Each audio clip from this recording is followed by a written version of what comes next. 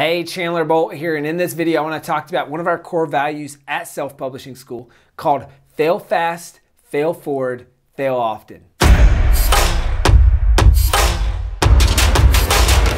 here at Self-Publishing School, we believe that the fastest way to learn and the fastest way to grow is to fail.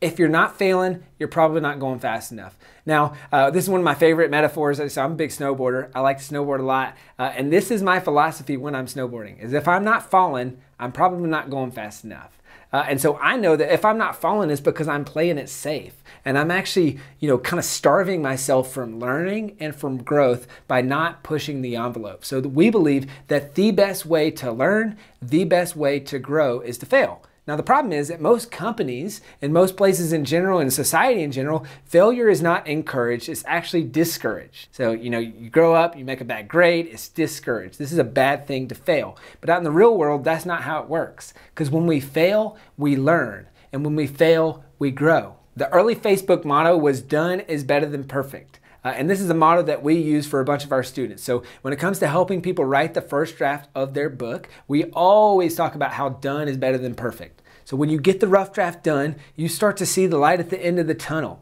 and you start to believe that this is possible. Done is better than perfect. So it's better to get the rough draft done and then say, oh man, there's a bunch of things I can improve, then keep working on those things. And we always talk about how most people know someone who has 5 perfectly written chapters in their unfinished book. So we want to help our students get beyond that and get their rough draft done. So done is better than perfect. Now the only problem here is that this is a huge adjustment for people when they come onto the Self-Publishing School team. So if you're new to the Self-Publishing School team, just know that we're gonna push you to fail more. And I can't tell you how many times in an employee evaluation and feedback and things like that, we say, hey, fail. We trust you. There's autonomy. We're gonna give you a goal. We're gonna give you resources. Go. Fail fast, fail forward, fail often. And most people, it's easy to understand that intellectually, but then you get in there and it's like, oh man, I don't know if I should do this. Let me ask for approval. Let me wait. And that slows down innovation. We do not want that. So I would rather you be decisive, try something new and fail, then hold back and say, oh, I need to wait for approval, be timid and wait and slow things down. So just always default towards action and default towards being decisive. And if you fail, that's no problem. We're gonna celebrate that. Now I've got another video that's the I intend to video. If you haven't already, definitely check out that video. It's all about the I intend to, or the leader model. So that's kind of our approach to failure and also our approach to defaulting towards action. So coming up with I intend to blank and then try that thing. And if you fail at that thing, that's totally okay.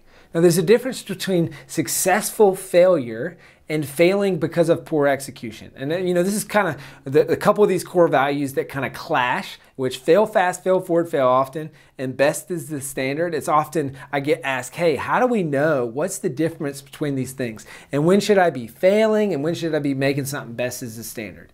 Now the difference here is that fail fast, fail forward, fail often, that applies when you're trying something new, when you're pushing the envelope, when you're innovating, when you're testing and all those things. This isn't an excuse for poor execution. So fail fast, fail forward, fail often is not, I didn't prep for this thing. I didn't prepare for this stage. I didn't come with notes to this sales call. I didn't, dot my I's and cross my T's with this project. I didn't take extreme ownership, accountability, all those things. It's not any of that. If it's poor execution and the thing fails because of poor execution, absolutely, that's not going to be okay. This is absolutely, you're going to get reprimanded for that. There's going to be feedback. You need to execute better. And that's best as the standard. But if you're pushing the envelope, if you're trying new things, if you're going outside of our comfort zone, testing things, especially if it makes the customer experience better and it's something that's on behalf of our customers, we're always going to encourage that. So that's successful failure. And this is a concept that was popularized by the Bezos letters. And Jeff Bezos is really smart when it comes to this sort of thing. And this is one of the fundamental principles that they used to build Amazon. And the funny thing is, I didn't even know that this was a principle that they used to build Amazon. And that's always been a principle that we've used to build Self-Publishing School. And then recently found out that those two things are super similar. So we're in good hands when we fail. And I encourage that, keep doing it. Now what I want to end this video with is scroll below this video, comment below. I want you to celebrate your failure. All right, we're gonna start this whole process of celebrating failure by commenting below. What's one failure you've had, you know, the most recent one or kind of a crazy one that you remember that actually was a good thing and you've learned from it? Let's celebrate that. So comment below this video, what's one failure that you have recently? I'd love to hear it. I can't wait to read and respond to every comment. Click the subscribe button as always, and I'll see you in the next video.